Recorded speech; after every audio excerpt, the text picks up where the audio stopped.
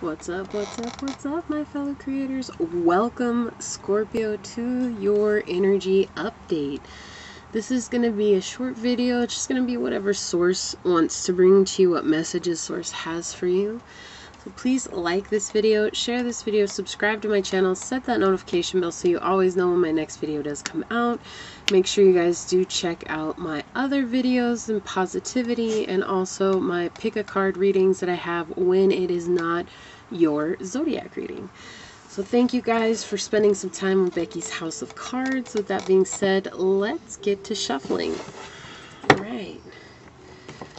So what messages do you have for Scorpio, Source? What messages do you want to pass on to Scorpio?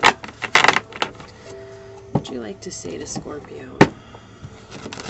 What messages do you have for Scorpio, Source? How can we help out Scorpio?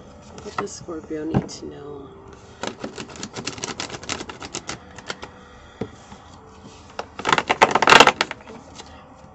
What messages do you have for Scorpio?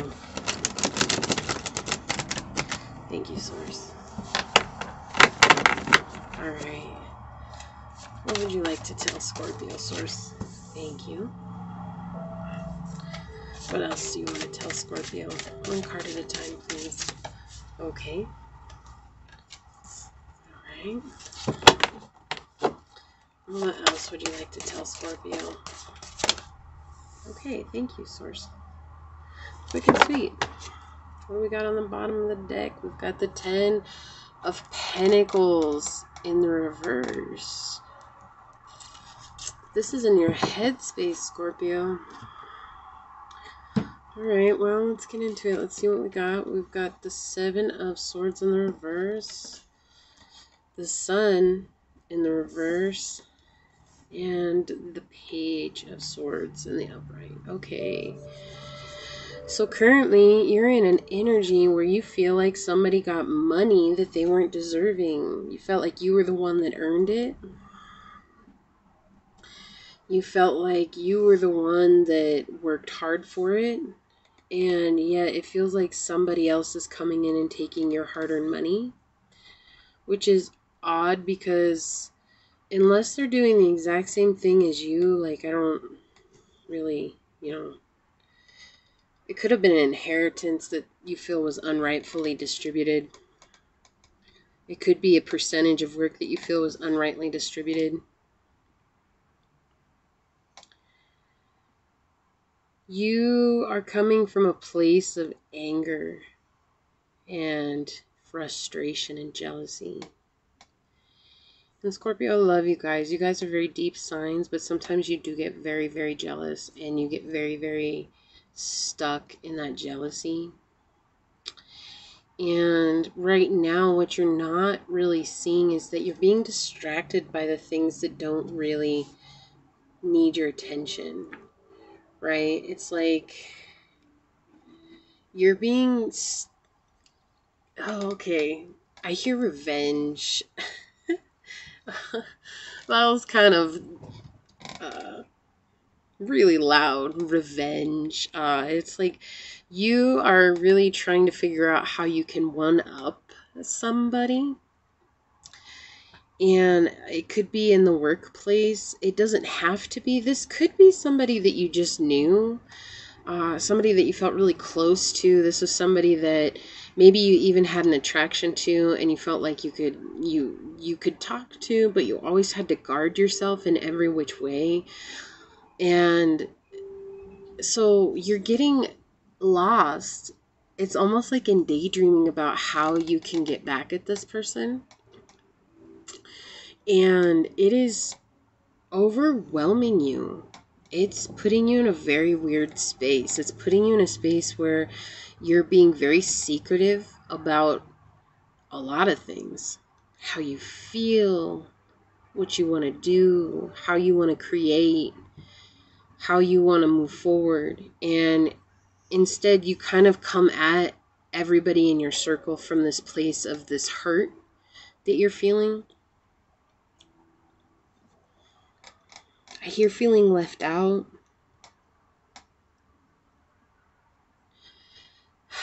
there's a lot of negativity that surrounds this. Like when you communicate, it's like you always communicate about this situation in some way, shape, or form. Like even if you're being your mysterious Scorpio self, Scorpion, hidden in the depths of the ground, right? What it is you're still coming from a place of mysteriousness. So it's like you mask what it is that is really going on. And you're hoping that people will understand that, or at least give you some sort of guidance on that, and help you move beyond where you're stuck at. So you're coming from this area of trying to really find guidance without telling anybody what's truly going on. However, every time you seek guidance, it is on this specific situation. Now, for some of you, this was a sexual connection, or you wanted it to be a sexual connection. And it's kind of put you in a very spiteful place.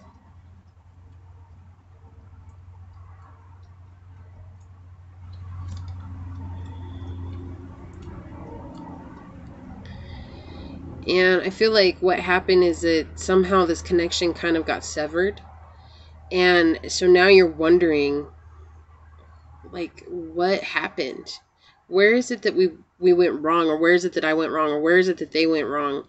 It's like you want to blame this person, but at the same time, you're trying to figure out how.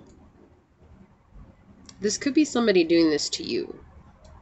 It doesn't have to be, but again, take it as it resonates.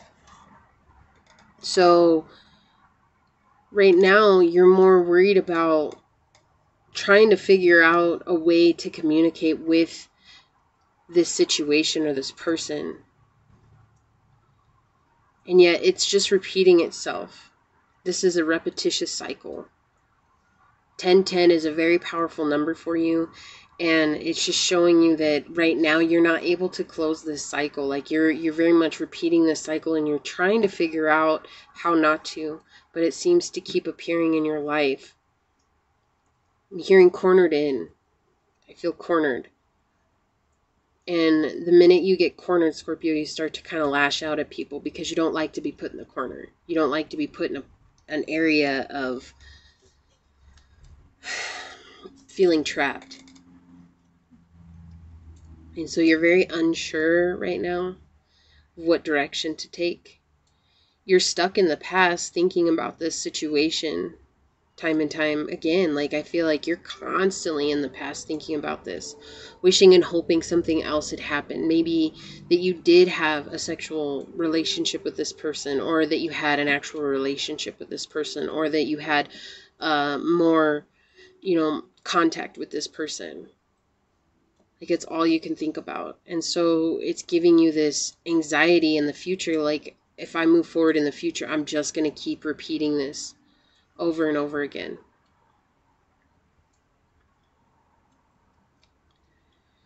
And this is a heavy energy to be in. You're not coming from stability. You're coming from a place of fear and negativity. And so it's hard to interject any kind of positivity into this when you're coming from such negativity and anger and spite, resentment. I think that you did care about this. You just had no idea how to tell them about it. And now, because you didn't tell them how you felt, or, the depths of what you felt, I think you at one point thought that you needed to do nothing and this person should have just understood how you felt. And that's what you think about too. It's like, is that true? But all you can think about is the money that you don't have right now. All you can think about is the money that you feel like they have made you lose. All you can think about is the money that's surrounding this situation.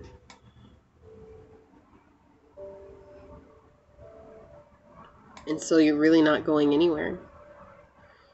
It's 10 minutes on the clock. So 10 is a powerful number for you because that's talking about completing the cycle and allowing your seeds to go and bear fruit into the ground, right? Having enjoyed the fruits of your labor. Well, you know, as bad as this sounds, you are enjoying the fruits of your labor. What labor you did or didn't put in. That's why you're in this space right now. And so when you honor and acknowledge that maybe you didn't come at this the way that you would wanted to or hoped to, maybe then you'll be able to complete this cycle and close it entirely and see it from a different perspective. Not such a childish way. Okay? Yeah. See, we've got prosperity coming out, peacock. So when this card flipped over, I immediately heard you showed your true colors and you didn't like them. And this is 39 cards, so this is 12, right? It breaks into 12, saying that your angels are with you. You have guidance. Okay, but look at how this picture shows here. There's a peacock here and a peacock here, and it kind of looks like the Pisces fish, right? Like that circular motion. But it's creating a cycle around this face. When one stops, another begins, right? Well, are you going to make the new one a different type of cycle to go into, or are you going to keep repeating the one you just came out of? You know, you're wondering what this was, and it was something that was prosperous. You were wondering what happened, but I think what happened was there's a lot of fear connected to not only your part of it, but whatever the other situation is too. There's a lot of fear and anxiety attached to that, and I think together it just kind of turned into what it is now. And now you're finding yourself being only solely focused on the material side of things. And this could be a materialization of the relationship itself. But you're very much in this place of thinking only of how this could have gone rather than seeing it for how it did go and making a change from there. Let's get a cosmic soul card. I'm going to read this one to you guys. What cosmic soul card does Scorpio need to move along their journey, Source? What cosmic soul card is going to help Scorpio along their journey? How can we help out Scorpio with the cosmic soul card?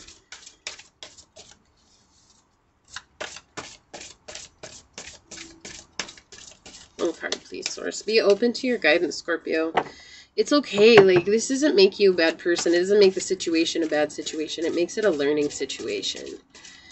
And that's where the growth comes from. It's like sometimes things don't happen the way that we want them to because there's something to learn, something to find out about ourselves.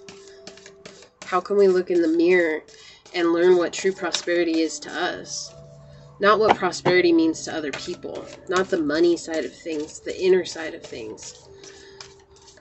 Yeah, you guys are really not open to it.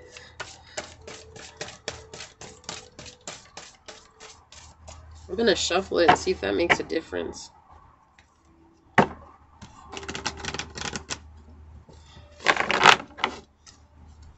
One card, please. Alright, this one. Okay. It was on the bottom of the deck. That just cracks me up. Unconditional love. This is, and 7 coming out again. So 7's a powerful number for you. This is about learning to love yourself, Scorpio. Love yourself for who you are and love yourself entirely, you know, without condition. I feel like you beat yourself up a lot because of this situation, and then because you beat yourself up, it makes you feel so terrible, and so you want to blame that other person, but you know it's irrational. It's like, if I can find blame in this person and put it on them, then I don't have to actually look at what it is that I brought to the situation. And I think that's really hard because sometimes we don't want to. I know there's times when I felt like it was everybody else's problem and it wasn't mine, and I didn't want to take responsibility. But at the end of the day, in any situation that we have, there's two sides. And so if you remember that there's two sides, and remember that it could have just honestly been a misunderstanding. And that's okay, because that's where prosperity comes from, right? Is learning that. This is opening your heart and expanding your mind. Look at this picture. Letting your heart shine while your mind expands.